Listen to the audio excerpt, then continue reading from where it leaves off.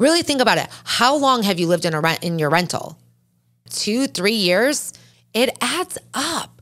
And it's not cheap. And when you look at $144,000, you have nothing to show for it when you rent. You don't have a house that you have an asset on. You have nothing to save or give to, say you have children. The rental that you're living in is not going to be everything you dreamed of and more at $4,000 a month. Let's be real. But it will probably like get you by, and you're going to say, it's okay. I don't care if it's not everything I wanted to. It's a rental. So why don't you use that same mindset and do that for purchasing a property? You know, there's programs out there that I work with lenders all the time. They even have zero money down right now. They have 3% down. They have 20% down. It's whatever you feel comfortable with a month paying. And then you can put that money towards a principal of a mortgage.